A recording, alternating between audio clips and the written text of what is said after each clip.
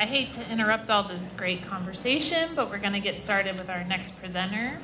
If you want to make your way in. All right, everybody enjoy lunch? We brought some cookies out, in case you missed them. So we're going to move on with our next presenter.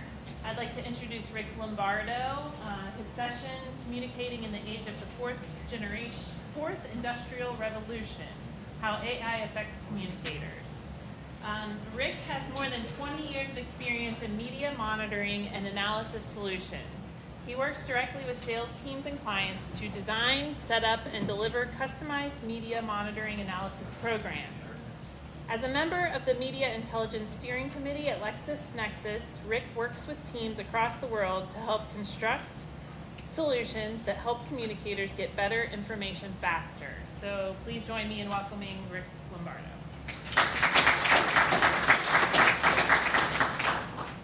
Hi, everybody. Thank you. What she said is correct. I am Rick Lombardo. I'm the Director of Media Intelligence at LexisNexis. And most of my career over the last 20 years has been working with PR folks, communications folks, competitive intelligence, who need to get insights fast. They may be doing that through applications, through data, through things like that. In the last five plus years, I've been with LexisNexis, which, I'll show of hands, how many people are familiar with LexisNexis just as a name? Okay, so good, a majority. Most people use something either at school or at a law firm or something like that for what? Research, probably, researching information. Very less commonly are we known for public relations or communications or things like that.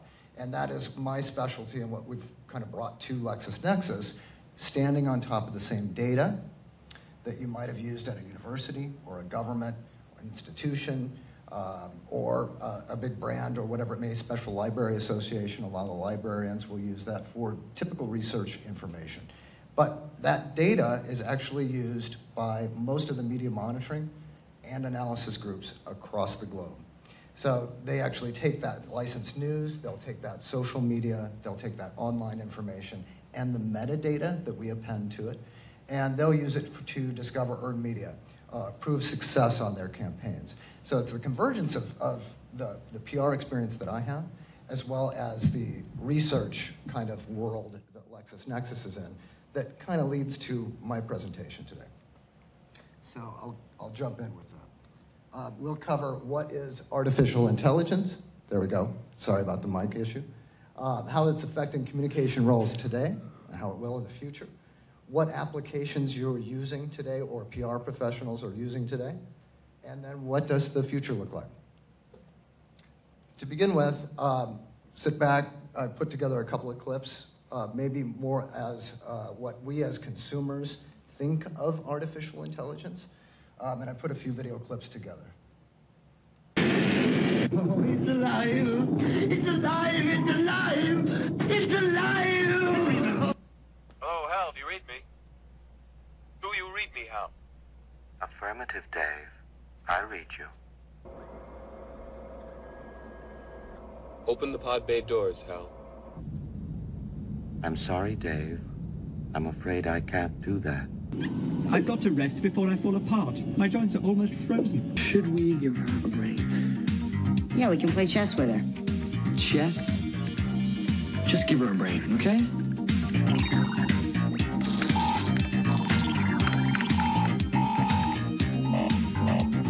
In a distant future, in an age of intelligent machines, he is the first robotic child programmed to love and coexist as a member of a family. Dr. Lanning suggested robots might naturally evolve. I was hoping to see you again, Detective. Think of me as your friend. Why didn't you just hand the world over on a silver platter? Maybe we did. 700 years into the future, mankind will leave our planet, leaving Earth's cleanup in the hands of one incredible machine.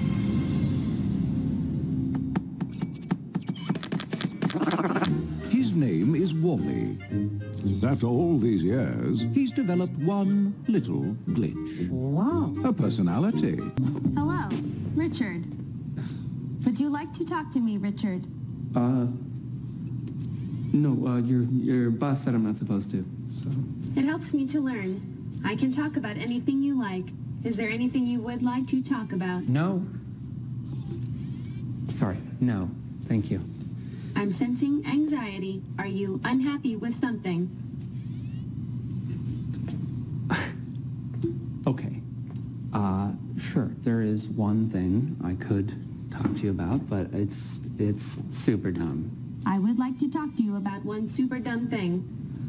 Okay, so I've been working for months trying to launch this platform, coding away in a dark room like a goblin, and for one brief moment, I get to crawl out of my little cave into the sun and just say, hey everybody, look what I created.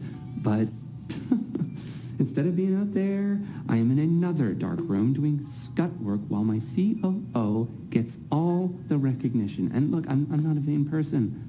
I'm really not. It's just, where's the love for Richard? It just doesn't seem fair. That's it. I understand. Thank you. Yeah. My emotion recognition protocol is detecting a wide range of feelings, including humility, self-loathing, pettiness, entitlement, immaturity, megalomania, infantilism, sexual inadequacy, possible suicidality, a desire to self-mutilate. All right, stop. All right. Hopefully you recognize some of those. Maybe the subject matter was a little risky, but anybody have a favorite from that, or did I miss something from that, looking over time? Which one? Ah, that's a good one. Yeah. There's a lot. The video was long as it is, so I didn't want to sit here and watch a movie for the whole day. But it is interesting. It's our perception of what artificial intelligence is through the media as consumers, and also in the technology world. And some of it's real, some of it's magical, and some of it's a dream, and I'll kind of delve into that here in a little bit. We should start out with what is AI, what is artificial intelligence? And the base definition is the capability of a machine to imitate intelligent human behavior. That's at a very high level. There's lots of other ways that we could define it, but that's the one we're going with. And it leads you into the next slide, which is the father of artificial intelligence, oftentimes coined Alan Turing. Everybody here familiar with Alan Turing or have heard of Alan Turing in the past? Anybody see the movie The Imitation Game? Yeah.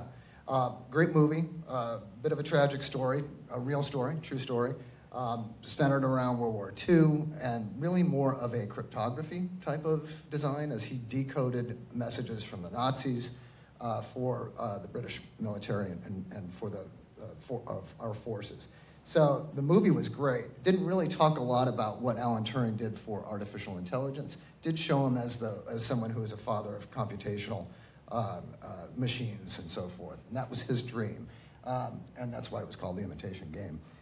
And the primary Turing machine, he developed the Turing test for. So it's fairly simple. That's why I put up the easy chart. Basically, the Turing test, the interrogator would ask questions. And you may have seen some other examples of this. The Chinese room is another one where it's trying to test whether or not the responses coming back to the interrogator are human or generated by a machine. And that is a very simple way to conceive of it, especially back in the 40s, 50s. So there is asking questions of the human and answering questions of the computer. And depending on what the answers get back, if it fakes them out, then it's doing a good job at artificial intelligence or imitating human behavior. There is an AI effect. As we were looking into some of this, the origins of this, it keeps eluding. The minute we get something that is actually, or we chase a dream that is artificial intelligence, the minute we master it, it seems to go away and it's no longer classified as artificial intelligence.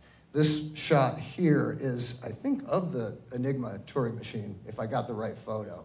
And then a quote from Rodney Brooks.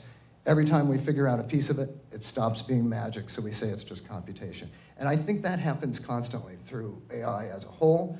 Our phones are in our pockets. We were using it before I started to speak. I don't consider anything in there artificial intelligence, but definitely the foundations into the content, the metadata, the operation are definitely related to AI that you are using today. And this is just a smash of just a few of the applications. Many of these are from the Internet of Things and the apps that we use on our phones or on our computers. And you can see just a few examples of that. Incorporating data, gathering data, and then putting it into a user interface that allows you to do things faster, get better insights. It does and performs image recognition. It's looking at you, it's listening to you, it's measuring you, it's measuring where you're going, and it's collecting data along the way. These are the building blocks to strong AI. And so if you look to the left and then you look in the middle, that's kind of where I play a lot when I'm speaking with many data scientists and people like that are looking for more data. Natural language processing, computer vision, that's where I see a lot of conversations going on and how they can collect data from language and text, cluster it in a way that is extracted as metadata, and then run as an algorithm, basically to predict or prescribe future events. I'll come back to that more. It's important just to take a look at that. The real technical parts of it come here to the right side with machine translation, pattern recognition, and especially knowledge engineering. AI is not a product, but it powers many products. There is strong AI and there is weak AI.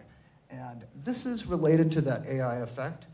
You have things where you can, it appears as though you're getting some good intel from, it looks like it's imitating a human. However, it's more of a veneer. It's more of it's acting like a human, but not really taking over and performing the functions of human behavior. And so we'll try to make some of those distinctions as we go through the slides. Strong versus weak AI. Alexa, or Alexa, as we call it at home. My home is now all smart, and I didn't have an interest in that, but it has become that slowly, and I would imagine there's folks in here that also have that. Everything from the temperature, my thermostat, to the song I want to hear, to lights in the room and what color I want them to be. That's querying data, it's collecting data, it's listening to me, it's translating and interpreting my questions, and pulling back the most relevant information it can. Your iPhone, and now with image recognition or facial recognition, I think that's a good example of strong AI. At least that technological component is. And other applications that are recognizing voice through your phone, your mobile device, and other home devices. To me, map technology is very strong AI because of the collection of data that it has historically, and the collection of data that it has as you're moving and as a group of people. It's a constant, dynamic, growing piece of information that makes recommendations. It may tell you, hey, you get a similar ATA, or you might get there faster, or there's an accident over here, or even there's on the way here, there's a traffic cop sitting down the way, so you may want to slow down. All that done right through your phone. I would imagine everybody here is using Google Maps or Waze or something like that. Where it gets stronger is when it actually can take over for you. And so taking your hands from the wheel, incorporating that map data, and then other visual and sensor data all together to get you from point A to B, to me, is the stronger of the AI, as an example. Okay, now we're leaping to the jobs. They are taking jobs away. But in the comms and PR communication space, they're probably not taking that. And as we get to the next slide, we'll explain. This is from Kai-Fu Lee. So you can see over the next 15 years and then other types of jobs. So you've got more repetitive, routine jobs that really don't require a lot of creativity or complex or strategic types of concepts. So you can see in the next 5 years what types of jobs may be going away, or at least be minimized. Routine jobs, optimizing jobs. But those that are more complex, strategic, and creative, kind of in that safe zone. CEO, columnist, artist, economist, M&A expert. Also from Kai-Fu Lee, you can see going from the bottom left up through to the top right. The safe zone are those jobs that have compassion, creativity, and strategy. And you see PR director and jobs similar, kind of set up nicely in that safe zone. Those jobs will change. They may become more strategic and more creative, and the tools that they'll have access to and the content they'll have access to will become easier, better, faster. But you do see some of the other jobs over on the left-hand side that may be replaced that are more that danger zone. All jobs will benefit, even jobs that are intrinsically human will benefit from AI. And we're already using those today. So my grandma would get mad at me if she realized that I'm using something to actually vacuum. The Roomba is a good example of that, as it's navigating and collecting data to go around my room and clean that. My mower will operate in a very similar fashion. So I could mow the lawn today from my phone if I chose to, but I did before I left, so I don't have to do that. But it operates very similarly. It understands the perimeters, it knows where to go, it follows the lines. I don't have to mow the lawn if I really don't want to. Sometimes I do. Even things that are, you'd never think, calming the baby. There are apps that will know when your baby is alarmed and will rock your baby and calm them down. I mean, we used to use little bear that buzzed, and that's very similar to it. But when you've got this through your app and through all the video connections and connectivity within your home, a lot of those were not around, and that's something that you would never think that AI might take over. It doesn't replace a parent, clearly, but it does improve that experience and allow that parent to do multiple things. So I'm going to tie it to the communications role. And this is going to be solely, it's really about the data that we're collecting, and then through my experience and who I've worked with over the past couple of decades. So I've been in this industry for 20 years on the media monitoring and analysis side. And way back when, if I needed an influencer database, I'd use something that looked like that. Is there anybody in the room that knows what that is or has ever seen one? Ooh, there's one. All right. If you can see it. It's called the Bacon's Book. At least that was the brand at the time. So I used to sell those books a long, long time ago. And that's how you found your influencer. That's how you found your journalist. That's how you targeted your beat. That's how you got their fax number and probably their mailing address. And that's what you used. And that had different iterations. It went to a CD. It did end up in an online dashboard and database at some point. But those books were usually in the shelf of every PR director I was meeting with. They'd have one for their local area. They'd have one for national media. They'd have for different media types. And that was their influencer database. And then there was press release distribution, which I chose an old picture of a woman faxing, because that's how they did it. And so you would find your influencers, you'd target them, you'd construct your press release with the messages that you needed to get through, and then you would fax them out to those recipients. She's nobody famous.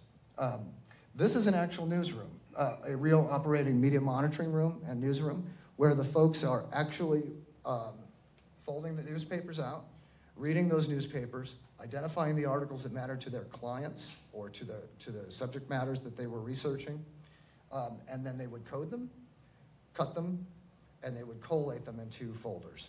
And I used to do that as a kid. So that's a real picture, I think out of Atlanta, at one of the first media monitoring companies. They primarily did a lot of that stuff in the early days for the government. And I can't do a presentation without showing me. That's me from about 20 years ago, where I was collecting data with VCRs. And so I was actually collecting and recording every hour of TV out of Chicago. And then I ran a computer program that collected the closed caption data. And then I kept that closed caption data into a database, and I put metadata on that so I could search it and then play the clip for my client. Okay? So what we'd end up giving those people back then, and when I say back then, this is over the last 10 years. And frankly, some of this stuff still goes on. Not as much the books. That's more of something you'd find on eBay. But the newsroom still operates this way. There's certainly more computers.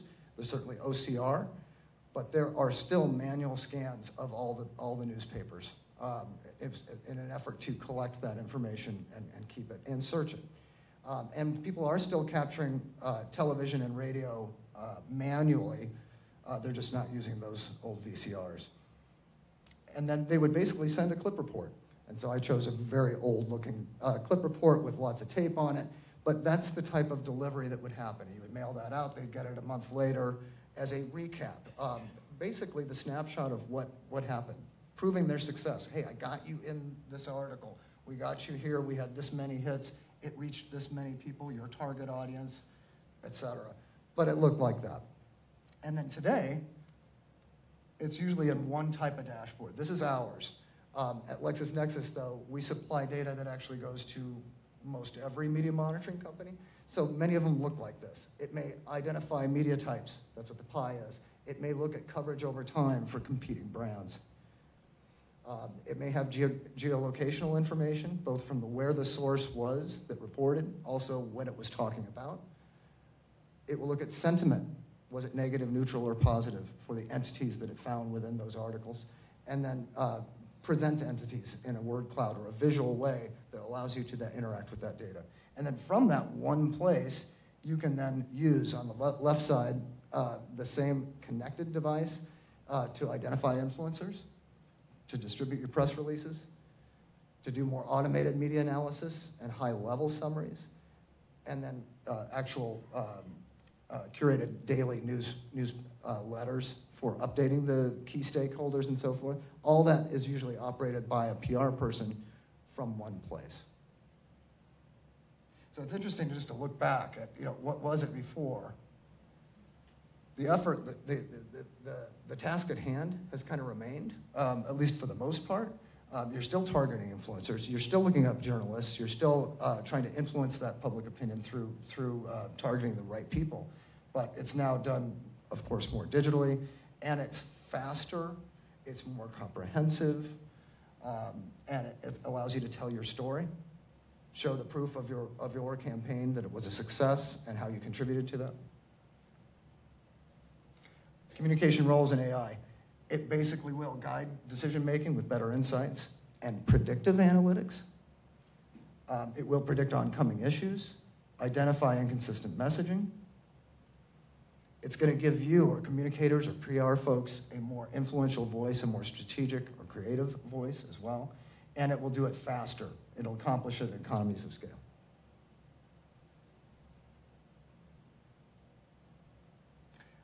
4 applications you're probably already using, and you may be familiar with most of these. Both as a consumer or as a PR person, we should be familiar with these. The obvious is keyword matching or keyword searching. So Google, your phone, you're searching, you're using keyword. If I wanted to look up Nike, I'd type the word Nike and I'd see those results. When it's a PR person, I might be looking at specific Nike mentions, and that's where you may be, at least in the older world, writing or constructing more of a lengthy Boolean expression. So I might say Nike and new campaign, not this, that, or the other. A lot of librarians are really good at constructing very lengthy multi-parenthetical statements to generate and pull up the most relevant content within a keyword search. For us, or for me, I'll speak for myself, I want to look at Nike and then I want to be able to drill down to the stuff that I want to see. But keyword matching and keyword search are a part of everything, including the media monitoring tools that we looked at before. Named entity recognition. As a part of collection of data that we do at LexisNexis, we're reading that information, and then we're extracting or identifying and extracting all the entities. What people are in this article? What companies? What locations are mentioned? Was it positive? Was it negative? Was it neutral? All that stuff happens by looking at the entity and then what's surrounding the entity in text. And then it identifies what's a little unique about that. When you're looking at one article, it's one story. When you're looking at 5 million articles at once, the anomalies show up a little bit brighter.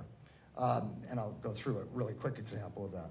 Anomaly detection is basically related to all the relational text type of search information that's going on within all the articles, posts, broadcasts, and other offline content, and then it collects it all together.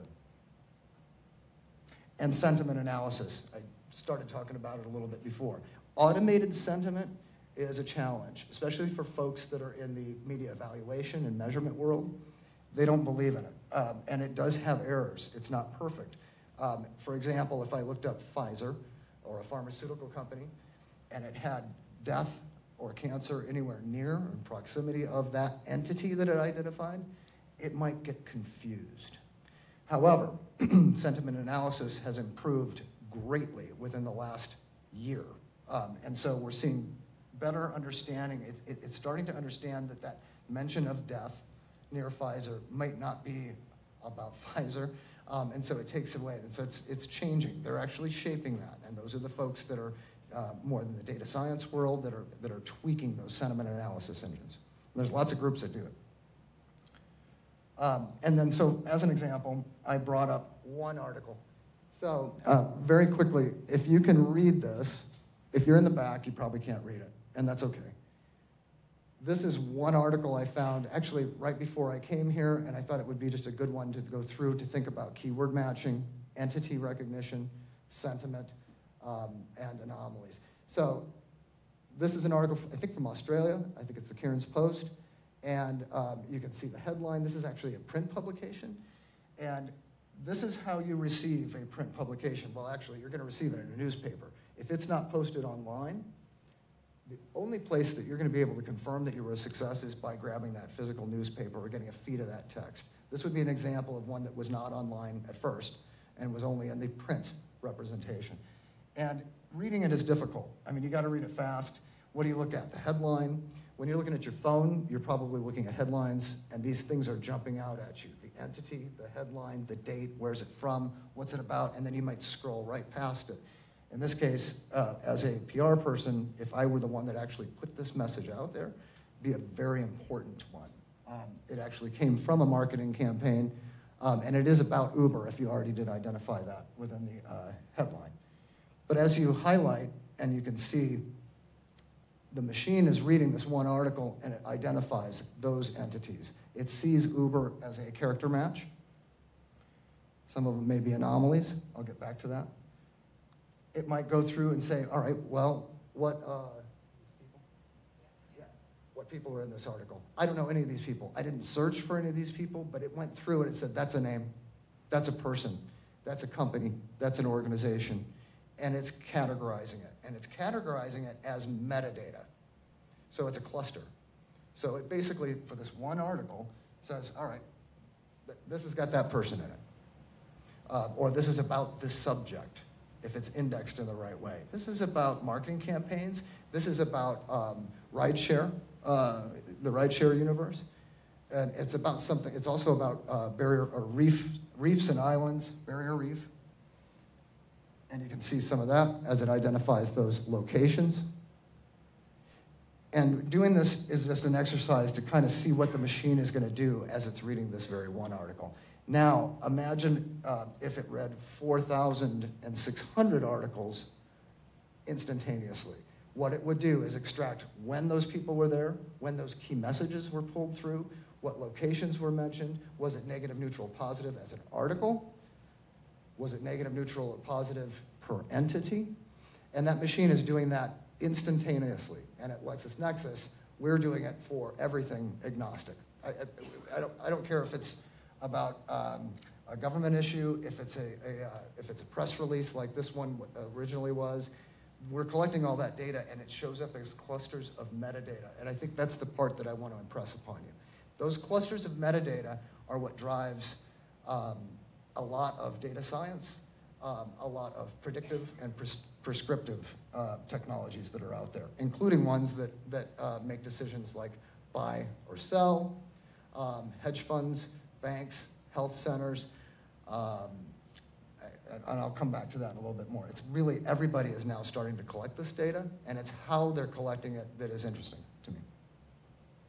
There is no AI without content. Content is king, and it's the crown. 200 billion tweets per year. This is a 6-month-old slide, so I would imagine it's probably lower now. I mean, it's probably higher. This is probably lower. 100 million hours on Facebook video a day. And 72% of the folks get news on their mobile device. On the right-hand side, you're seeing the different types of content that impact. It's not all of the parts that impact AI. It's definitely a part that impacts communicators as they're trying to get the message out and as they're trying to listen. And you'll see the green part is offline media. The unique part of that is the metadata doesn't always get there. Like the print example, it doesn't have the PR attribution metrics. It doesn't have a watermark. It doesn't have a cookie. Whereas when you get the online media in the purple, those all are massaged in a very similar fashion. TV also in the offline, it's more elusive. It's stuff that's being broadcast on television. It doesn't mean that that's what's online. And then you've got visual text analytics that run against all of it. And then you've got the rest of the social media monitoring world, which is collecting data at these astronomical numbers, and that will only increase. And that data you can look at historically, and you track it as it's going, and then you make predictive and prescriptive modeling from that. In fact, that's my next slide. So the Gartner Analytic Ascendancy Model. This is key. I have a discussion every day at my company that centers primarily around this descriptive analytics here and what happened. Everybody wants that. They want to know, I want every piece of data that I can get from news, from social, online, offline, and just give me all of that data. How far can you go back? At our company, we go back roughly 40 years. Certainly not every piece of data that's out there, but they're collecting that. And I'm working with groups that are in-house data and data science. I'm seeing the emergence of CDOs being more prevalent in the conversations, whereas in the old world, it really used to be more PR and marketing and like competitive intelligence. But now I'm starting to get these people, a media company will reach out and say, can I purchase 50 years worth of data? Along with that data is all the content we saw in that article, that one article. And we collect, without social media, which we also aggregate, we collect about 4 million new docs every day, and that's without social. That's news, that's print, it's online news, it's blogs. 4 million, and then those enrichments are what they use to model, predict, and prescribe. And that is their ask on almost every one of those calls. How can I get all the data I need? What happened? Why? Why did it happen? And they'll look at the entities, the industry, the convergence of all of that. So what will happen tomorrow? Or what will happen if this happens again?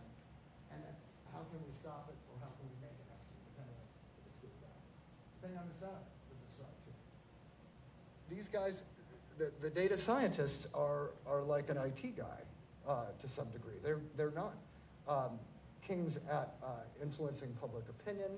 They're not kings at telling a story and selling brands, key message pull-through, things like that.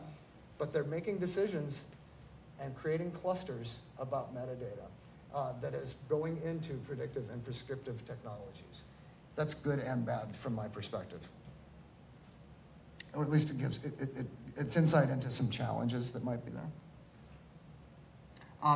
These are two examples of where the future. Where is AI going? On the left-hand side, you can see the trend, obviously, upwards as far as computing capacity. And I think they said 90% of the data we have today has come from the last couple of years. And we expect that to double every year after year after year. So when you think of some of the examples I gave on how that data is being collected and why, and the algorithms that are doing prescriptive, they're collecting more data as we go. By 2040, I think they estimate that your phone will have the computing capacity of the entire human brain, collectively, by 2040. And these aren't my quotes, these are from Kurzweil. Gartner. This is kind of a funny slide. Honestly, it's our expectations on when we'll get there. When will we get to this general artificial intelligence that we're seeking? I consider it a little bit elusive, but they're saying within the next 10 years that they'll achieve what we think today. We will get there, but all of the systems, all of the applications, all the technology behind this place that we're striving for probably only be in place in the next 2 to 5 years. And I like to stay out of the trough of disillusionment, as it's called over here.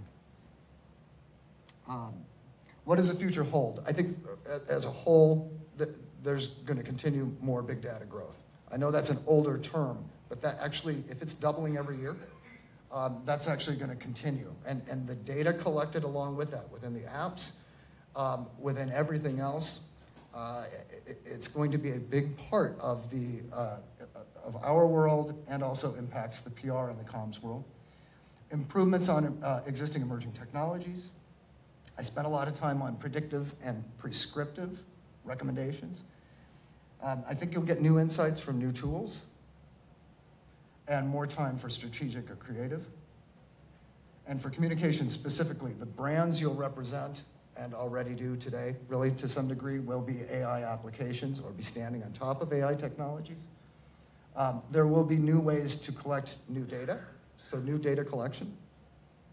You will have smarter and faster insights. I think there will be more strategic metadata or deeper semantic data, perhaps a model that might say, well, clearly this company is trying to do this. So for competitive intelligence folks, they might look at what is the strategy of that company or that brand. And they may be looking at that historically and surfacing that up in an analytics. All the metadata that I'm talking about, those are typically what shows up in those word clouds and so forth. So those insights will be things that you can make decisions on. That information will come fast, and you'll be able to make faster, smarter decisions, hopefully. And then I predict more in-house data science and analytics. It's already happening. You're already getting groups that are doing it themselves. So if I'm a PR guy or a communications guy, I've got to realize there is another department already collecting this data and making their own or driving their own analytics out of it. May compete. Or maybe off sometimes. I think with that, there's challenges, but I think the future's bright, especially if the PR and the communications roles stay in that creative, in that strategic world. At least that's where I would want to be, and that says safe, according to earlier slide. And I think it means more interesting opportunities in the future as well. I think with that, I've got a final video, and then I'm done, and then I think I can take a couple of questions after that. So I'll play this video, and if there is a question, I'm happy to answer. Open the pod bay doors, please, Hal. This was from the earlier clips. Searching for cod recipes online. If, how, were Alexa. Open the pod bay doors, please, Hal. Sorry, I can't find anyone named Rod K. More in your contacts. Open the pod bay doors, Hal. Sorry, I'm having trouble processing your request. What's the problem? Problem Child is a 1990 comedy movie starring Michael Oliver. What are you talking about, Hal? Playing Talking Heads on Spotify. I don't know what you're talking about, Hal. Here are a few popular halal restaurants. Big Al's Pizzeria, Fatima's Halal Meat Market and Grill, Cedar's Halal Meat Market and Grill, and Old Water. Where the hell did you get that idea, Hal? Searching for flights to Idaho. Hal, I won't argue with you anymore. Open the doors. Playing the Doors on Spotify.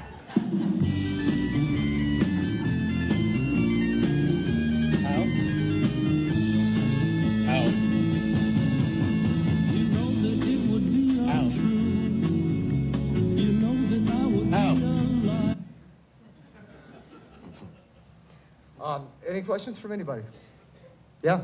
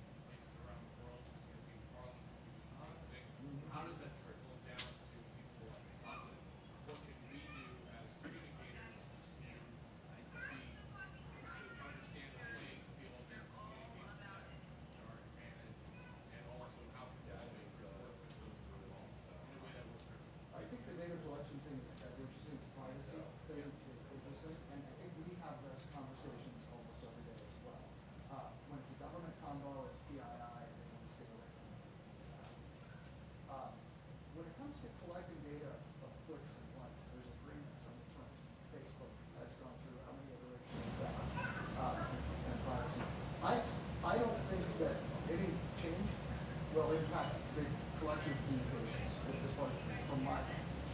I may not be able to get as deep with that stuff as I want, but likes, retweets, image recognition, and all those, when you're part of those platforms, I do not believe, as long as it's not attaching it to you, I don't believe that stops. Even with, I hope I answered your question. I mean, it could, but from a media monitoring perspective, all that data is there.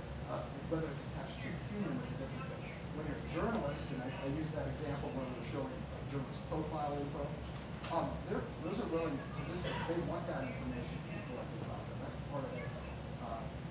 Symbiotic as far as that goes. But as far as somebody you liking something, yeah, like something like certain things, whether it's Apple or even if Alexa, there was actually a case in April where the employee was actually listening to someone's conversation on Alexa, and they were getting data, and they sold it without the person's permission, and they admitted to that mistake. So I'm interested in, I guess. I think we'll see a few more of these inappropriate uses of data, like Facebook has encountered. The Alexa example you gave, Cambridge Analytics, a lot of other analytics groups got to get deep into this and do it successfully. I think we'll stop doing it unethically a little bit, or at least that might be the goal. But I don't think it'll be attached to the human, to the person itself. That might be collected in clusters in that data. I really believe that. And I'm happy to get my name off of the data, but I don't have a problem personally with me being a part of a cluster of behavior that is analyzed, because that's not an invasion of privacy. And I think that's probably where it would balance out. Those are guesses. Good question, man.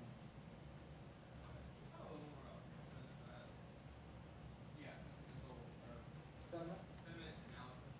I guess on the basic right now, it's used more for like reviews and product reviews and stuff like that, like on Amazon.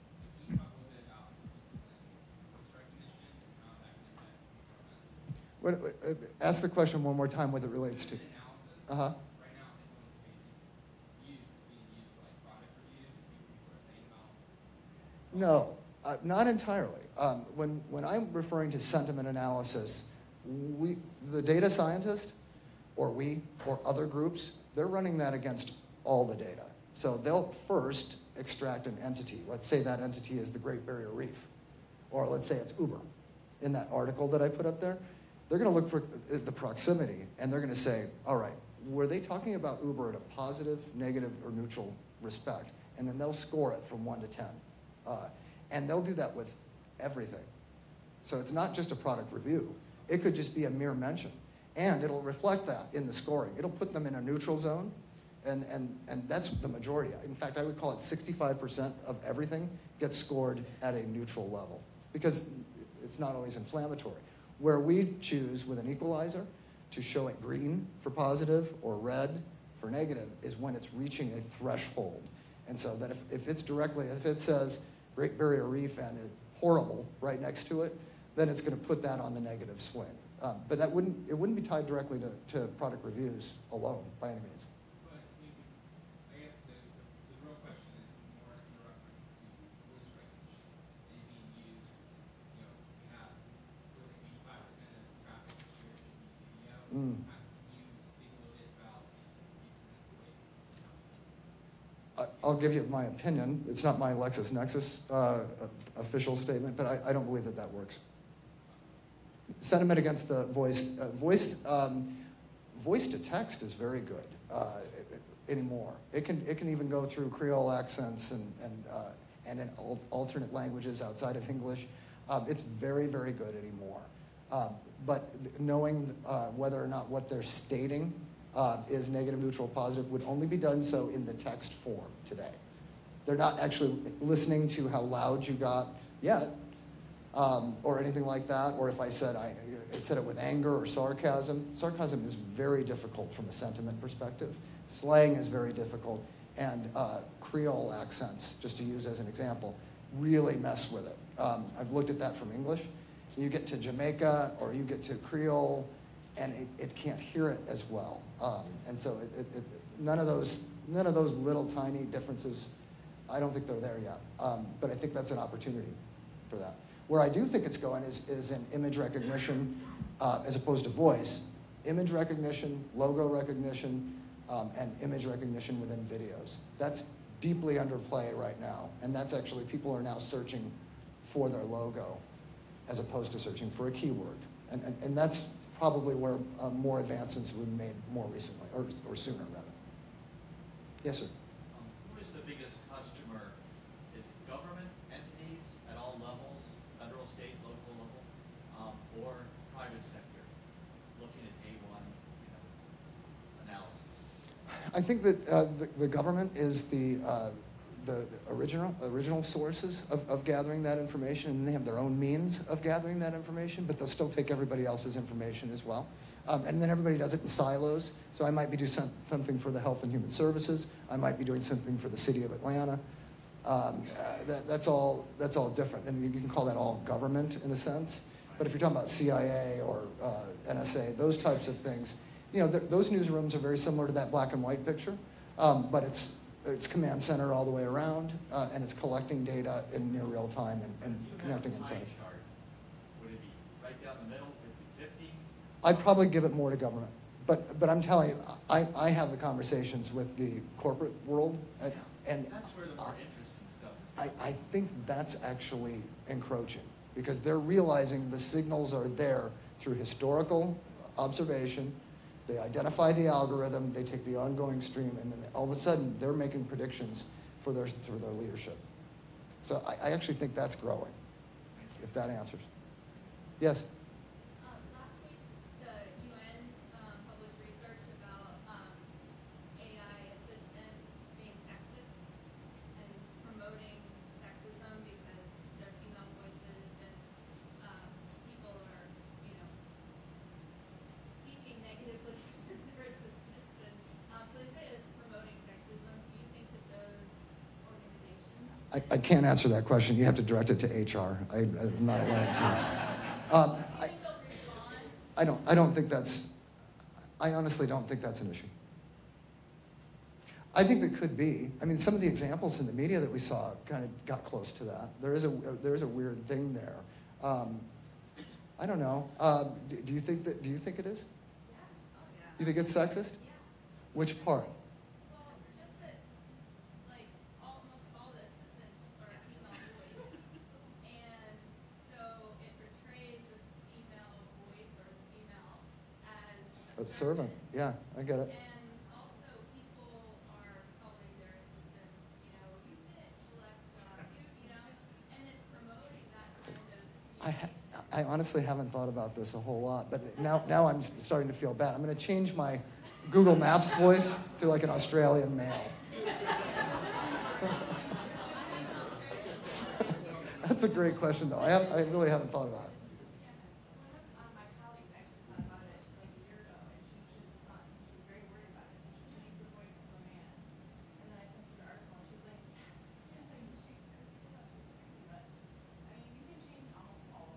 Yeah.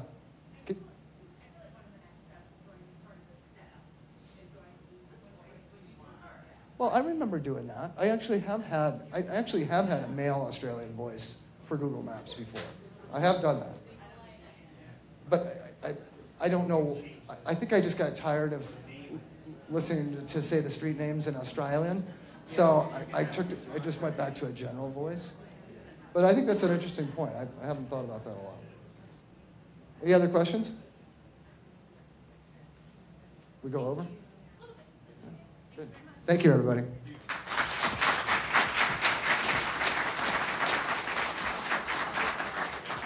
We're going to take a really short break, and then we'll have a panel discussion about the future of marketing communications at 2:15.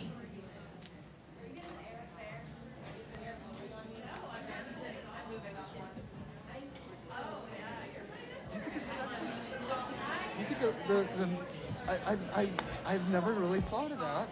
I mean, I'm open. Yeah.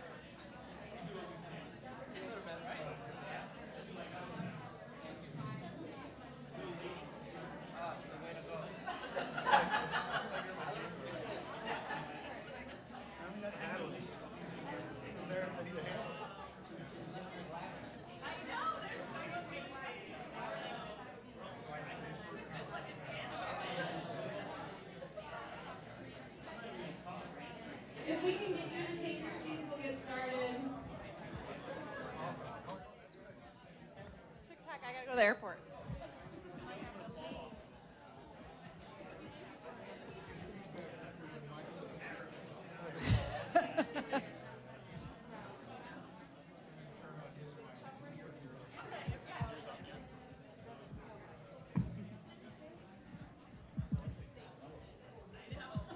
All right, I'm going to get started. Hi, everyone. I'm Whitney Drake. I'm an alum of the IMC program and an adjunct. I also work for a small auto company in Detroit, so I'm happy to be here. We're going to talk about the future of marketing communications. I'm the moderator. And today we have Leo, Hugo, Jessica, and Nathan.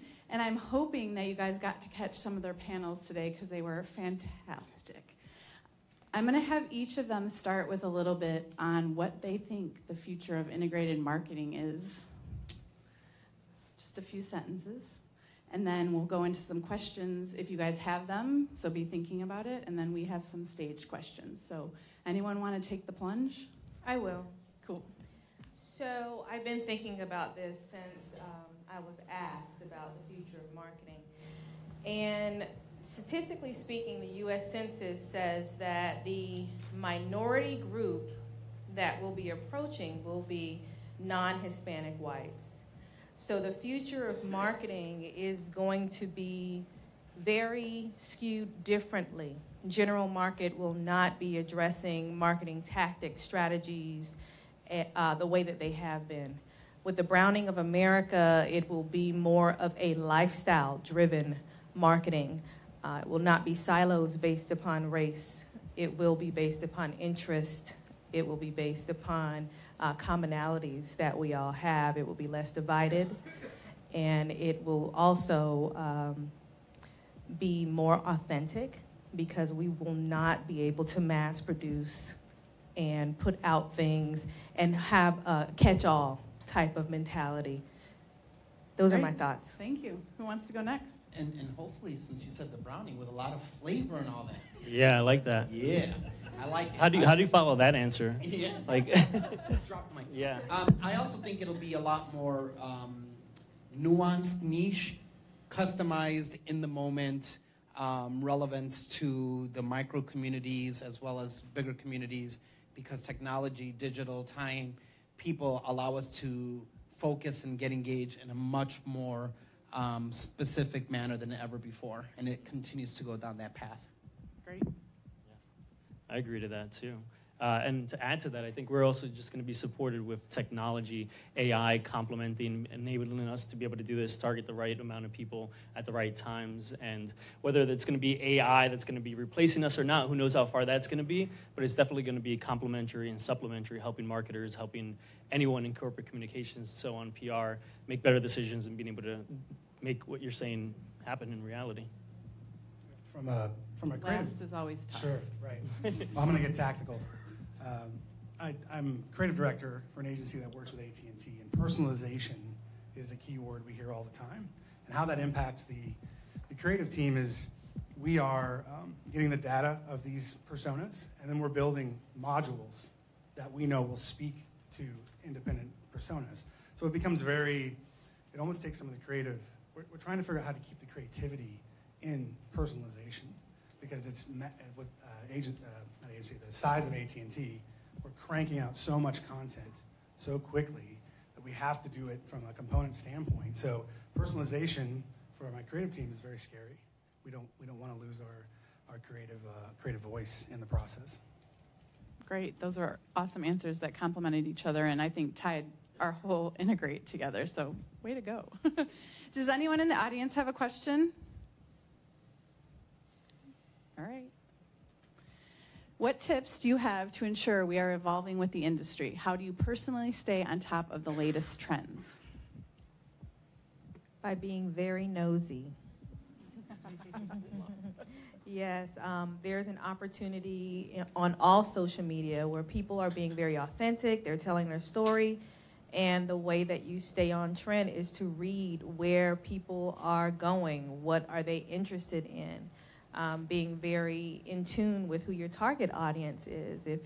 is Hispanics, then you are delving into the lifestyle of a Hispanic person and reading the blogs, becoming very intimate with them. That is the only way that you can stay on trend and especially target people, because we change. We're not the same. So in order to evolve, you have to evolve with the people who you are trying to attract.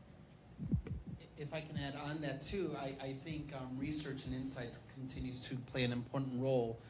The more we learn, the more we understand who we're targeting and why we're targeting, the better then we can stay ahead and be engaged and be on trend with what's going on.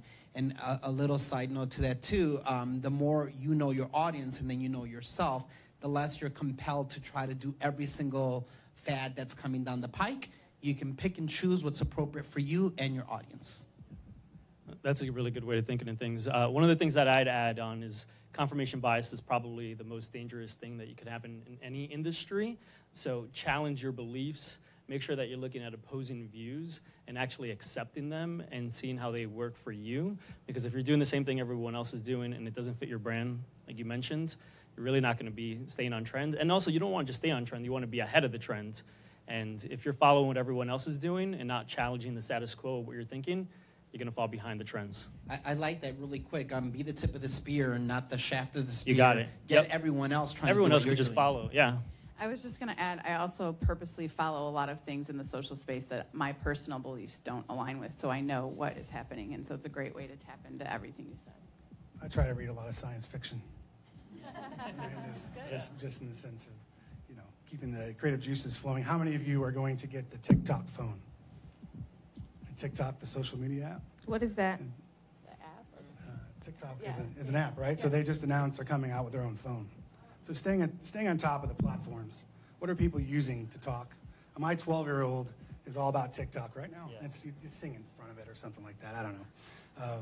So trying to stay on top of those platforms that people use to communicate, tip of the spear type of thing, yeah. I'll add to that real quick. So if you heard me talk already, or any of my talks, I talk a lot about my pug Truth, right? It's fun, but actually I use her to test a lot of different things. Like clients are not always gonna let me try the newest thing. So I go on her account, she has a business account, I'm like, let me try this new feature that came out. Let me go on TikTok, and things like that. So like having a little passion project where you could just do anything and everything you want, so you can actually feel it tangibly, I think changes everything. Yeah, great, thank you.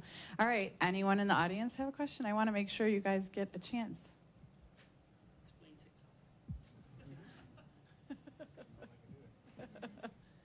Is anyone a TikTok expert? Go ahead. So personalization and super segmented audiences are great and obviously ideal, but many people don't have the resources. Many people in term are in marketing shops one within their organization or company. So how do you reconcile that with the need to constantly be pushing out personalized content, perfect for specific audiences, especially in something that's not necessarily niche to the industry? It's not always about having to pay for a high-cost tool or a resource database. All of us have the ability to gather focus groups together, to go out into your marketplace, to interact with people. I mentioned yesterday I like to sit at the airport and watch people walk by because I get to see how people are engaging and interacting and the kinds of things that I might want to be involved in. So I've had the fortune of working at places with big budgets, with full research teams, and I've been a shop of one as well. My boss never told me that my goals were lower because I was by myself or I had $1 million. I always had to meet the goal. So it's innovation in terms of how you think. And as marketers, this is our biggest research tool that we have is our brains. I like that. And I'm not a super fan of this phrase, but it does come into play here, like genius steals. And technology will help you. So when I worked internationally with a lot of different brands, we'd have local markets that would be competing against each other. And they're like, oh, I don't have time. I don't know how to do this. I don't know how to do that. But maybe Peru could see what Colombia is doing. And if that's working out really well and using technology, they could easily repurpose a post. They could see and get inspiration from there and being able to do it. So technology is going to help you be more efficient, scale, and also analyze what might be working for someone else in your segment, in your region, in your vertical, whatever it may be. Just do what they're doing. I would say that I've worked for small shops and had the unenviable job of trying to control thought leadership. Like, it's going to be your job to try and help those people understand the changes that are happening in marketing, and just keep negotiating and navigating those relationships and helping them understand this is what we need to do, why we need to do it, and just keep pressing into that. Go ahead.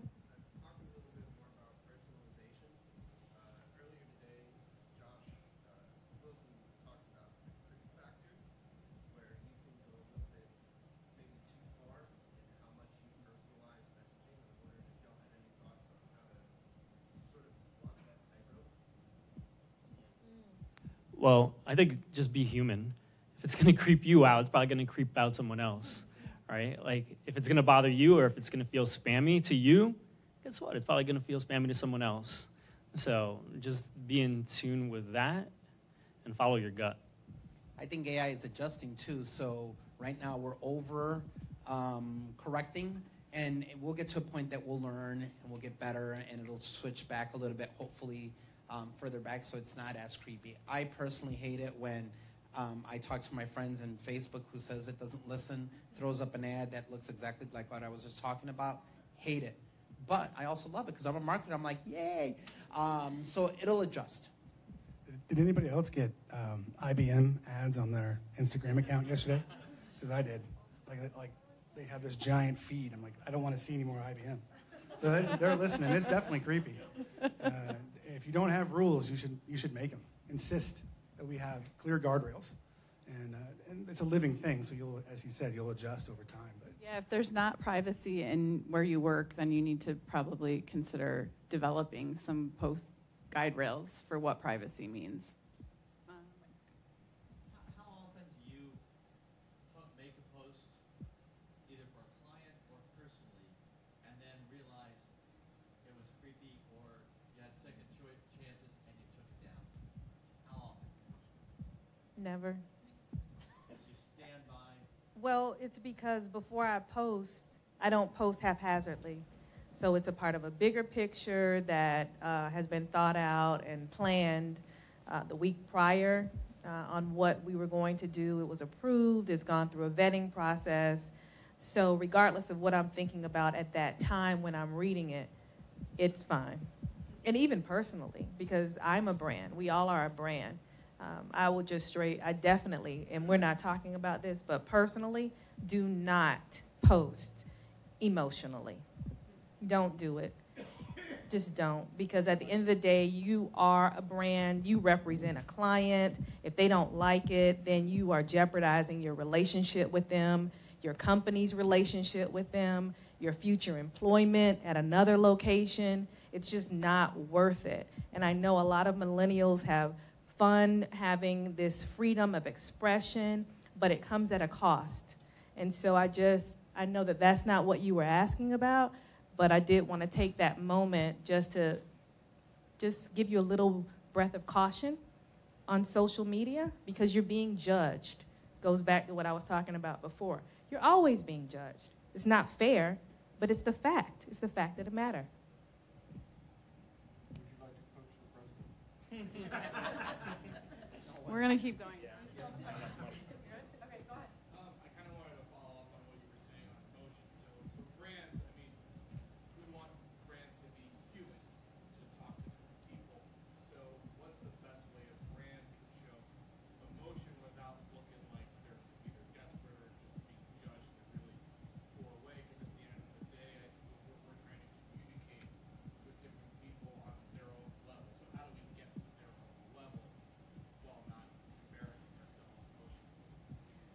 I don't think that's a general question that you can answer. Every brand has its own character. It has its own likes. It has its own followings and the people who are attracted to that brand.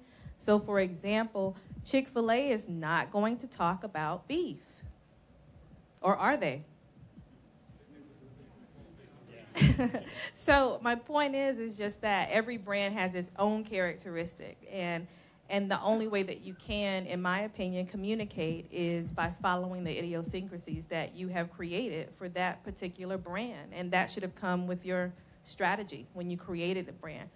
is it a boy or is it a girl? How old is it? What does it like to do? Or what does that ideal customer like? And following that pattern will lead you to the type of conversations that you should be having.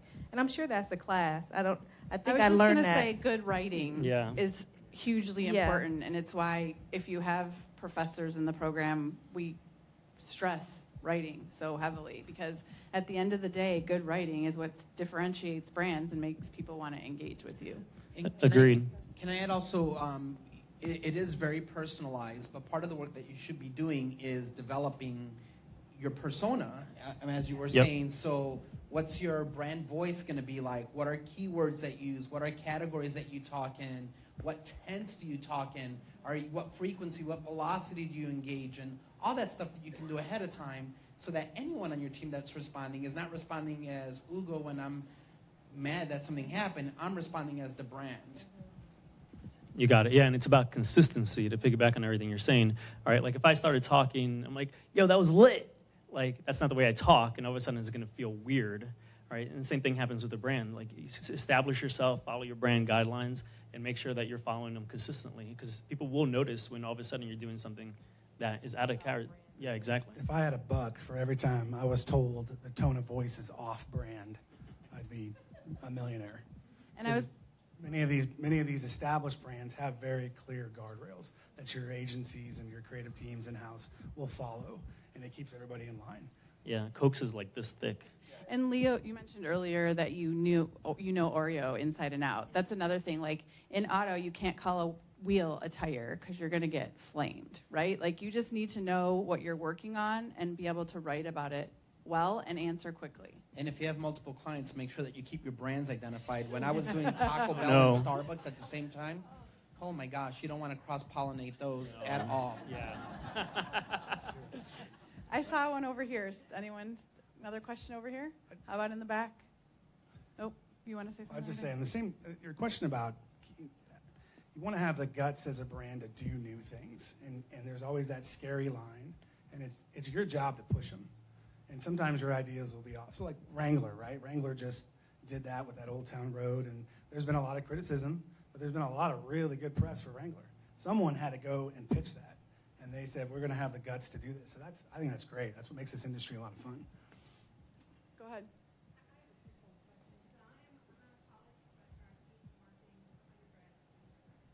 Hang on. We can't hear you.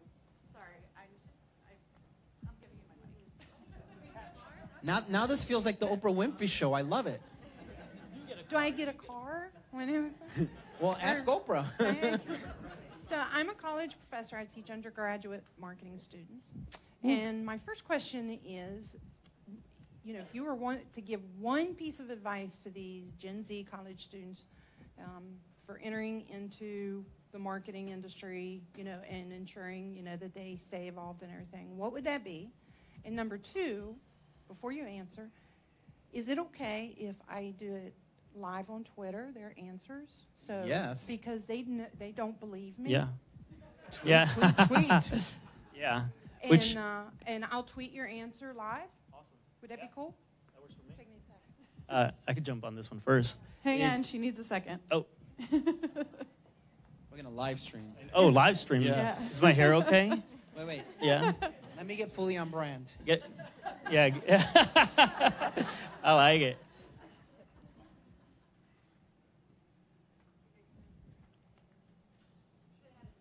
Oh, no worries. I could always repeat it. Aren't we videotaping this session? I think we are. Well, I'll go first, and then you can maybe get someone else's. Yep. How about that? So really, it's about creating content.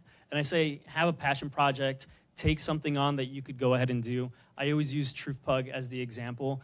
Those are case studies. I could talk about how I started with 100 followers, and within 2 weeks, I was able to get 2,000 followers. Have metrics. Be able to tell story with those metrics. Show proof. So don't just say, well, I had a Facebook page, and it grew. How much did it grow by?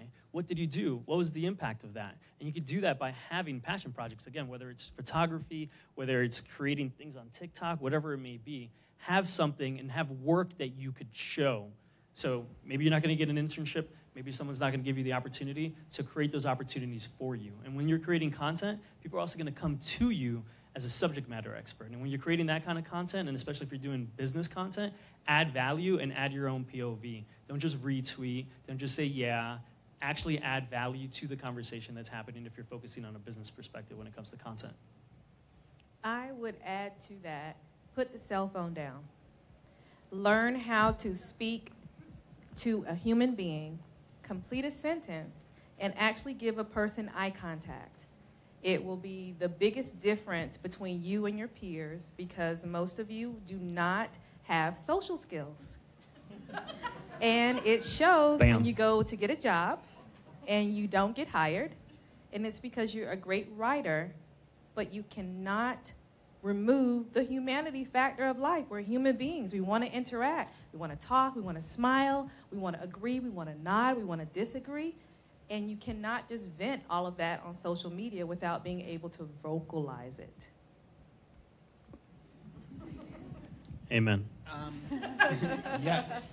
Someone that's coming new into this industry, I would say, do the best work possible because you want to do great work, not because your client is paying you.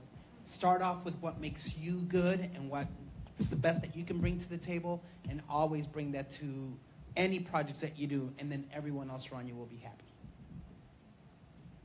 I'd say find a mentor and have heroes. Very good.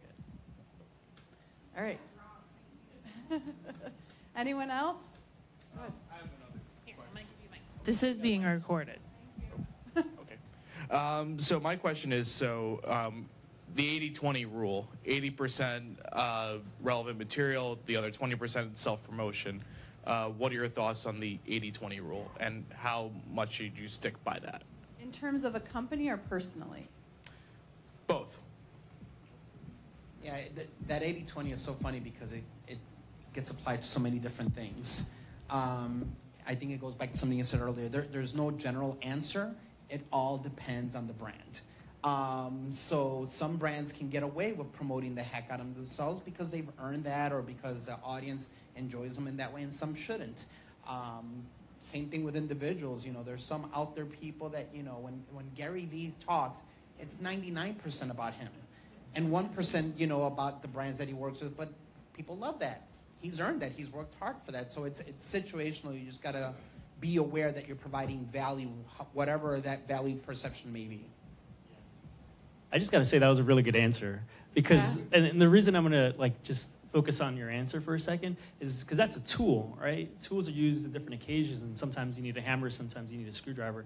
So when people give you definitive answers like, yeah, that's what you do, that's the wrong answer, and you don't trust that person. So that was a fantastic answer. If you're looking for a mentor and they give you answers all the time, continue looking for a mentor. They should be helping you figure out the answers. Sorry, I just want to tie it back to our conversation. Yeah, I've never been in a marketing meeting where that 80-20 was used verbally. Like, everybody uses it as a tool in the toolbox. You need to know it. You need to understand it. It's legit. But we're not dropping jargon like that in the tactical execution of the ideas. So. But sometimes you get that client, though, that has read that article, and they'll come in and they're like, so what's our 80-20 rule, and how are we going to apply that today? Oh, my gosh, those are bad days. Yeah, but that's when you focus on being a trusted advisor, right? Like, I want to add that you just have to know what you're doing because there is a discernment that will come to you, and it's not anything that you can describe. It might not be anything that relates to a metric, but you know if you've just been talking too much about this brand on their platform that it just doesn't feel right. And I'm not talking about being emotional. And I'm also not talking about the fact that you are supposed to pay attention to your client and your target audience to gauge how you move forward, because didn't Steve Jobs say people don't know what they want, you got to give it to them? It's all relative, and you have to just evolve, and you have to just be very discerning to know whether or not it's what you're supposed to be doing. I mean, you just have to be very intelligent. Yeah, and it's okay. Just like with the U.S. Army that I was talking about earlier. Even though they tweeted that, and it seemed as if it was a very simple request or question, it didn't get very good responses. But they were able to come back from it and ask a great question and then give plausible situations that could help. So it's all learning. It's never going to stop. Go ahead, Cindy.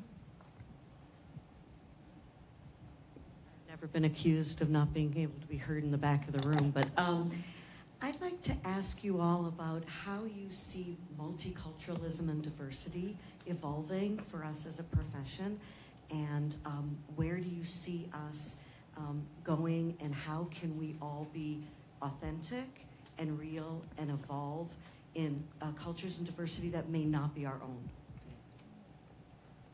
When I was working with Starbucks, I was working with them on multicultural marketing. And the first thing they did when we walked in the room, which I loved, is they said, we don't believe in multicultural because we're all one community, one society. So it was more, let's understand nuances of what makes you you that we can weave in. And so it took the stress out of, I'm the brown guy in the room, let me tell you about all the brown people, or where's my black representation, or my Asian representation, or female, or sexuality, or whatever. It was about the human experience. And that's where I believe multicultural marketing is heading, is into a more of integrated fabric. Now, with that said, I would say, I would add, if you are not part of that cultural experience as a first person, tread carefully, draw in others that are, and don't feel like you have to adopt or own that experience in order to bring it out, because that's when lack of authenticity comes to the forefront. That's when you get in trouble. There are plenty of people that you can pull into the circle and say, what should we do? What's your idea? Let them drive with you, and don't feel like you have to own it all. I would add to that, and it's something that we say in my realm of expertise very often, have someone at the table. If you don't know, have someone at the table that can speak to it. I remember in the early 2000s, Gillette, we were talking to them about doing some promotions, and they told me that black women do not shave. Yes. And it was very startling to me as well, but it showed just 20 years ago that there was a certain ignorance that was personified by them actually voicing it to a black woman who was talking to them about shaving. And they told me that black women do not shave. So at the end of the day, I know that when we went through graduate school, we learned how to validate an opinion, and you can validate any opinion. And back to your point, even Trump can validate every one of his opinions. Everyone can, whether you want to agree with it or not, it can be validated. But even with that, like you said, tread lightly and just make sure that you have people at the table who can speak to those other diverse groups so that you can learn. And I would just add, don't be afraid to voice your opinion. So I had a similar experience where I was told women don't drive manual transmissions. Can I do a selfless plug here on LinkedIn? I just put an article up last week called The Death of Hispanic Marketing, which talks about these issues and how to address it. So look it up, more insights there as well. You're not in Miami. I'm not. There's no death of Hispanic marketing going on in Miami. It's a play. It's clickbait. Oh, nice that. Go like, comment, share. It's not dead. Do we have any other? Yeah. That's a marketing lesson. Oh, that's awesome. All right, I'm gonna go. Just from a creative side of the house, it's top of mind. So the creative team is drilled to check the boxes of diversity, which is not necessarily always a positive thing. And we really need stock photography to ramp that up. Like, we need to go talk to that industry and say we need a much broader range of creative stock photography, because most businesses don't have a budget to do a photo shoot. So you're going to the stock sites, and there, after a very short amount of time, you are exhausted on diversity. I love the fact that you brought that up. Yeah, that is really good. Because my company is launching there you go. blackandbrownish.com. Nice. And we are a stock photography multicultural awesome platform. Feel the need. Because all of our, yes, black and brownish. Yeah, I like blackandbrownish.com. You can click on it. I'm going to go to the next question. Oh, I wanted to finish, but that's okay. Go ahead. I'm sorry, go ahead. You know what it is. Black Betty. Black lifestyle. All right, how do you bring integrated marketing into your strategy or the work? So how do you bring traditional advertising, communications, issue management into the work that you guys do? Yeah, this is very tactical, but just have all the same people in the room. Let's talk, let's communicate, let's not have silos. Like, I still work with clients, or in my own experience personally, where you have like the traditional person not talking to the digital person, not talking to the lead demand gen person. I'm like, wait, what? Like, you guys sit next to each other. Didn't you guys have lunch together or something? Like, go hang out, go talk, be part of each other's lives, see what you guys are doing. Don't just come at the end. So, and also actually, a lot of that too is I see, and again, I'm getting very tactical, but like even a project management perspective, sometimes there's no one actually overseeing all of that. Right.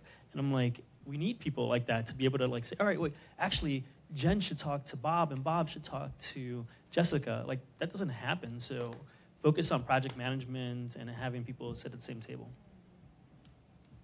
Great. Any questions? Go ahead. From my perspective on the creative side, you have your agencies and your teams building your upper funnel work, and they're not thinking about the mid and lower funnels.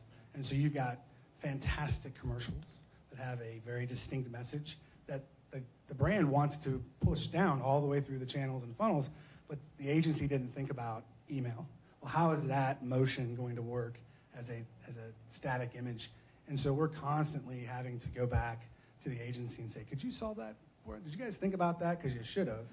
And the client's going, well, we probably needed to think about that ahead of time. So you're right. The right people need to be in the room, and you need to identify all those channels up front, and then start, as you execute the creative, think through how it might live in the different platforms. And because you don't, you lose your through line, you lose your consistency of the campaign, and that matters.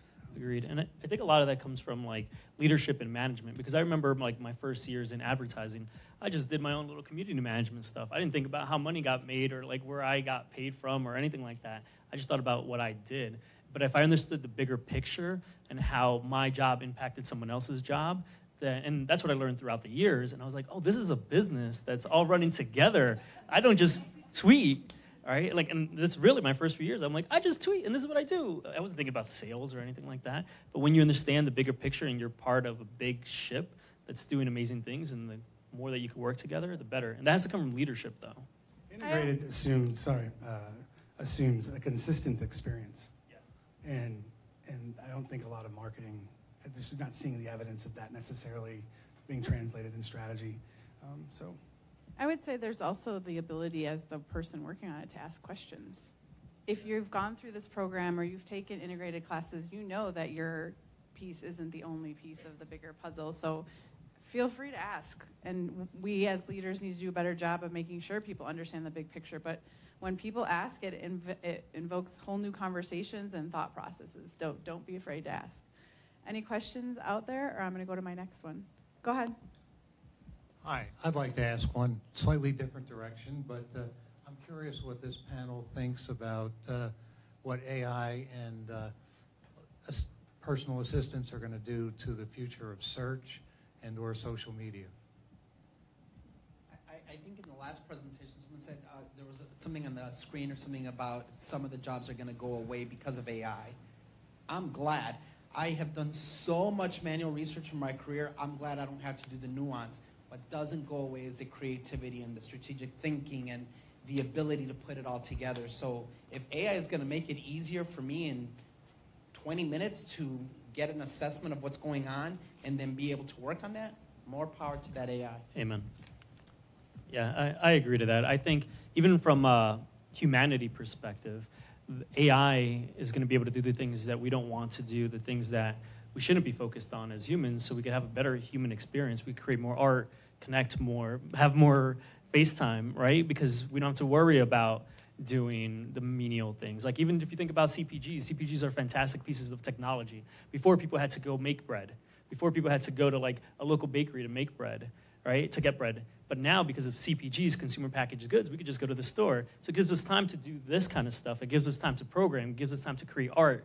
So, amen, I agree to that 100%. And that's just a humanity perspective, too. I'll just add a little counterpoint. I think I agree with everything that's being said, but I think as integrated marketers, we also have the ability to counsel on the future and the risks that might come with AI. So we've already seen unconscious bias in some algorithms that that have hurt us. So I think when you're working with your clients, if you're using AI and you're trying new things, you also just have to be aware of what possibly might go sideways and what does that mean for an issue or a crisis management. Just big plug, because I've been through a lot. All right, I'm gonna go to the next one. We hear the term data-driven marketing all the time. What does it really mean? You know, I'm part of this panel, online panel community. It's called Currents. Is anyone familiar with Current or heard of it? Look it up. It's a really, it's an online community of market leaders, and they talk about single subject discussions. And we went through an 8-week discussion on data-driven marketing, and it was fascinating because there's so much nuance to what that means. In essence, what I took away and what I still believe to be true is we need to understand whatever. We just need to understand in order to be better at what we do. So the opportunity, the ability as marketers to have research, and not only the research, but to be able then to derive insights out of that research is a key skill that I fear is going away because we rely too much on a computer to spit something out.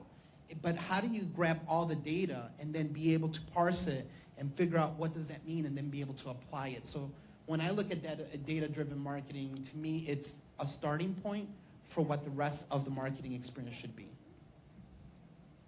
I think Joshua's presentation earlier today was a great example of data-driven marketing. From a creative perspective, it's a little scary. You're going to take away my ability to come up with that really crazy, dumb idea that there's no reason for it other than to be, it's just awesome.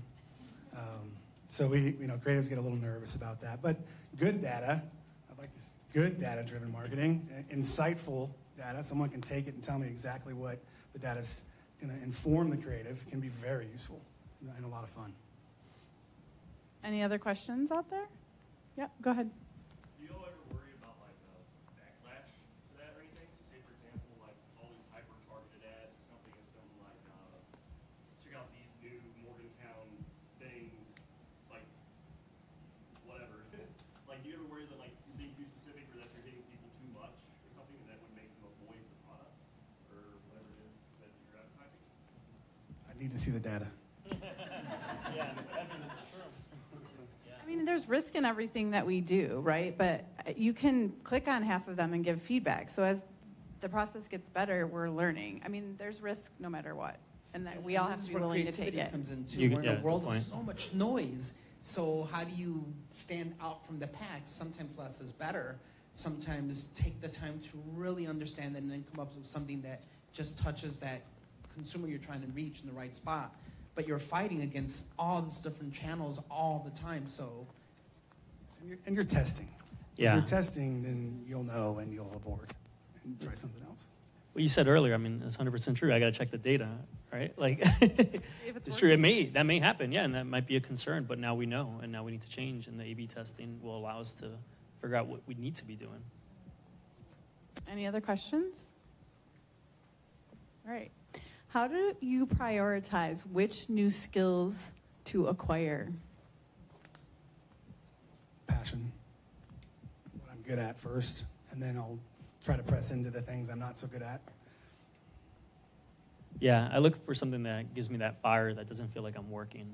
Like, I want to learn this new thing, and I want to focus on it, and I want to do it more than anything else, and then I focus on that. All right, I'm going to go to the next one. How do these skills impact you when you're hiring a team and working with other people? We touched on this a little bit earlier, but. When I do hiring, it's more of a cultural fit. And I don't mean a black culture. I mean, it is a culture. What does Hip Rockstar stand for? What are the things that we do? I'm the president of a company called Hip Rockstar. We're a fully integrated marketing and communications firm. We have our own company culture. And if someone can come with great skills, but like, for example, they're not people-oriented and they can't hold a conversation and look someone square in the eye and have a conversation that's meaningful, then Hip Rockstar might not be the place for them. So for us, it's more than skills and degrees. It's more of a culture fit to be able to service our clients the way that they're accustomed to being serviced. And when I agree, and when I hire people for my team, I try to figure out what don't I want to do and how do I get someone to do it. But frankly, it's only a half truth on that. Sometimes it's okay. It's not sometimes, all the time it's okay to have people that don't do what you do and bring them alongside, because I think I'm great at everything, but really I'm not, so I got to have other people. Yeah, no, those are all great answers. And to add to that from like a technical perspective, the number one thing to drive me crazy when I'm interviewing someone and I go, do you have any questions for me? They're like, no. That's a bad sign for me. I want someone who's curious, that wants to know, ask questions, and that's how I tell if someone's a good cultural fit for my team. Is usually like, I want someone like, yeah, tell me about this and tell me about that. What do you do here? Like, I want to see and feel that excitement. When someone's like, I don't have any questions, I'm like, can we end this? I agree. You need to do your homework. Come to the table knowing what we do and what we're about and what value you bring to the team, because it's not really about you. It's about what you can do for. And it's about you, but it's filling the role. And so I always try to scare people off. Any questions in the audience? Get out of All right. here. That was all our prepared questions. So it's all on you guys. You got time. What other questions do you have? Go ahead and get this. So if you're nervous about a new project or a new post or something like that, if you ever have that anxiety, are you ever afraid of what the risks are, and are you afraid to put it out? What's your confidence level like on something where you're very iffy about, and how afraid are you of it to not work? If I'm iffy about it, I'm definitely not presenting it to my clients. I have to be very passionate about it. I have to like it. After it's created, I want to go back and look at it. I want to test it out. I want to say it. I actually fall in love with it before I present it to any of my clients. I mean, even with my speech today, I just kept reading over it, and I'm like, oh, this is so good. I hope they learn from this. This is great. Because at the end of the day, you want to have an impact. And so if there's no connection and you're not passionate about it and you're iffy, that might not be what you want to present. I want her job. In our role, we're cranking creative all the time, and you're not going to have passion for everything. And so you always feel worse if you didn't raise your hand. So if you go ahead and do it, and you have this nagging thing, you didn't let the leadership know, you're going to feel a lot worse that you didn't, especially if it goes south. So have the guts to let the people know, hey, this is a problem, and you may not have the option to change it, but you can spend the time as a team. How are you going to spin it? We've done that thousands of times. Oh crap, we made a mistake. This isn't right. How are we going to spin it so the client doesn't have to know about the tension? It's all internal. As a team, we're solving the problem. Yeah, that's really good. And I think anxiety and worry, that's also on a spectrum, right? It doesn't always mean one thing or the other all the time. Like, I completely agree. Like, even my presentation, every presentation I give, I'm confident in. But right before I get up, I'm nervous. And I'm not nervous that it's not going to do well or anything. I'm just nervous because I care, and I'm, like, excited. And maybe my brain works differently, and it turns it into anxiousness or something. But it just means that I care, and I want it to be good. And so I think also this is where preparation comes into play. If your team understands your brand, your client, whatever it is, you can come into it with a little more confidence. It doesn't mean that you always hit it out of the park. We fall and fail all the time. And failures are good. You learn and you get new insights, and as long as you get back up and figure it out, just make sure you don't impact the bottom line of the stock too much. Yeah, I would also say that you have to separate, is the anxiety personal or is the anxiety about the work? So we have a lot of junior folks who are more introverted than maybe a lot of integrated marketing professionals might have been in the past. And so we've talked a lot about doing improv and being able to just kind of roll with it so that you personally are more comfortable presenting your ideas or speaking up if you're worried. So that's a tip that quite a few young people in our organization have been trying. Let me close by adding that when you asked the question originally, I was understanding it as in what I think would be best for the client. So if I don't think it's best for the client, then, and I'm feeling iffy about that, then I'm not going to present it. Me being passionate about something that I present does not mean that the client loves it. So that's two different things. There have been many things that I've loved and they don't.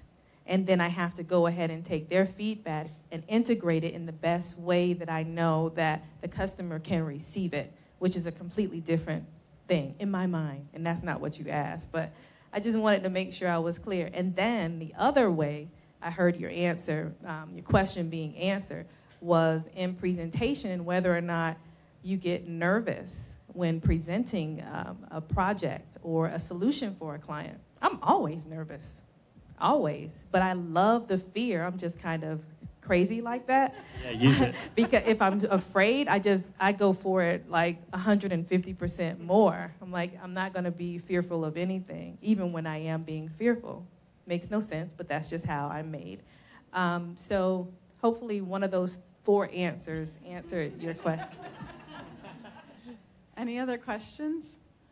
So, 2-part question. Have you ever said no to a client, and everyone's nodding? And then have you ever deal with a client that it's a topic that's difficult to, present it in a marketing way? And I'd like to hear those examples. From everybody. Yeah. I could jump in. We were talking about this actually earlier. I've never really said no to a client. I kind of have a rule where I will tell you twice, and I will have it in writing, and I will make sure that you understand everything and why I'm presenting this idea and why this is the best route. And of course, there's spectrum. Like if they want me to do some crazy stuff, of course I can say no. But like generally speaking on my everyday business, I'll tell them once, I'll be like, listen, I don't agree. The second time I'll tell them, I don't agree. The third time, I'm like, all right, how can we figure this out and make it the very best? Because looking at it straight from a business perspective, I'm a business owner, I run my own business too. I need to make money too, and I want to create good projects and all that, but I'm always balancing both. I'm like, all right, let's do this. I'm going to help you do it the very best you possibly can. Because at the end of the day, I could lose that client. And that's a decision that you can make, whether you want to lose that client and that's good for you or not. But generally speaking, I'll go forward and say, all right, well, you wanted this. Because I've seen people say no and be so difficult that then all of a sudden they lose that business anyway. Yeah, you have to be okay with what happens with the client, for sure. To me, one of those metrics is my integrity and the integrity of my company and my team. Several years back, we were invited to come out to a client's headquarters. We had just finished presenting the whole annual strategy, and they wanted to give us feedback. Within their feedback, they were crazy, and they wanted to go a completely different direction that didn't make sense for anyone. That wasn't the problem, because you can always work out with that. The problem was that they wanted to hold us accountable to their strategy, even though their strategy was not vetted with anything. So we had this discussion, this debate, and all of a sudden the CEO of the company comes out and sits down, and he's like, you guys are going to have to sign the contract today based on our new strategy, and that's all you're going to do. So I was the head of the creative team, and I turned to my president who was with me, and we both turned back and we said, if that's the case, we resign your account. And we resigned that account. Multi-million-dollars. We just walked out because we weren't going to put up our integrity of our company, of who we were, just for money.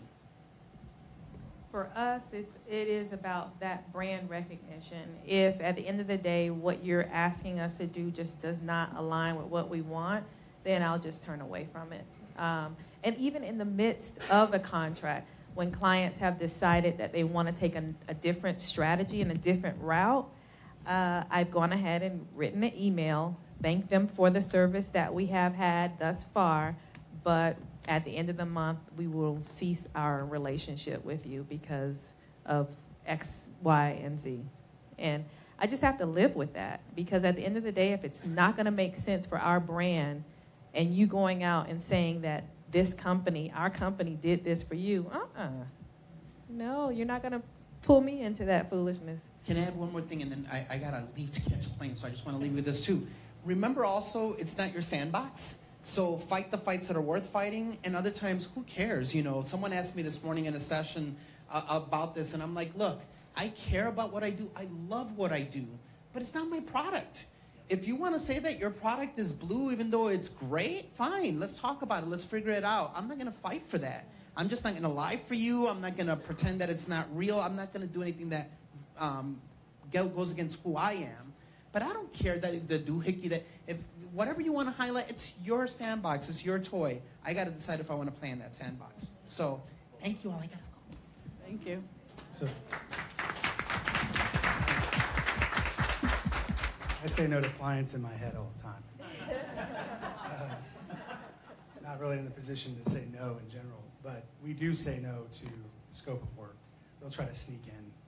Why don't you do this? Why don't you do that? And we're like, yeah, no, I don't think, even though there's the potential for it to be a positive, many times it taxes the team and we have to say no. In terms of the work, the short way of saying, what we in the creative industry we say, tell them once, tell them twice, and then take their money. And it's kind of a tacky way to say it, but it really helps remove the anxiety. You're doing a very good job. You presented them the best possible solutions. You put your heart into it. They don't want it. Okay, well, let's try it again. They don't want it. Okay, well, now, like Hugo said, we're going to work this out. And you hopefully you're all future clients. And hopefully we're all working together in the future, and you guys can come to the table with a very clear idea of what you want, and we can collaborate. The best part, it's a bad partnership if you're having to have that conversation. It's probably not going to last very long. They're going to know you're thinking no now, though. Thank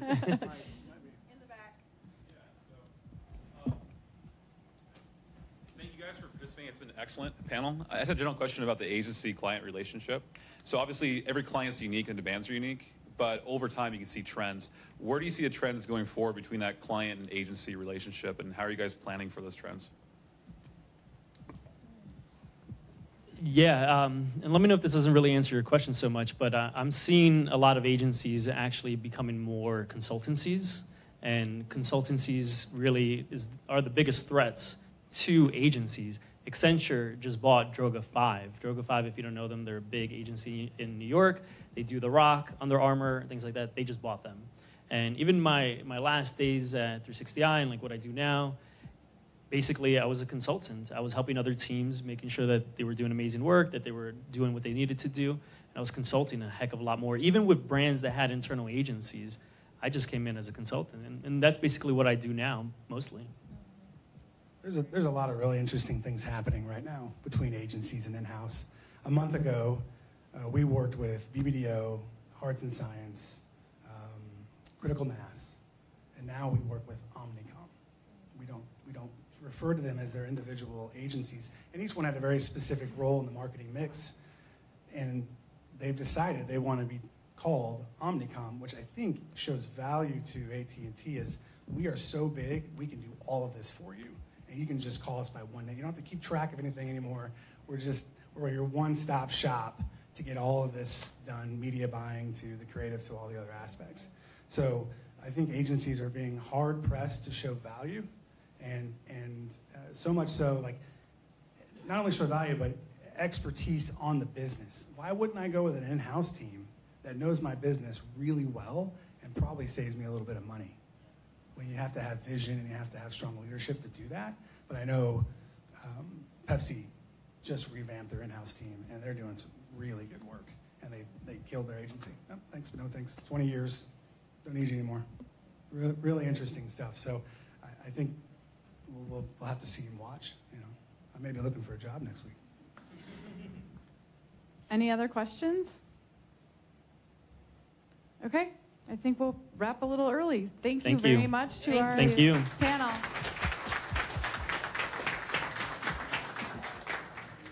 Just a quick announcement. We're offering a WVU campus tour. We have one of the tour guides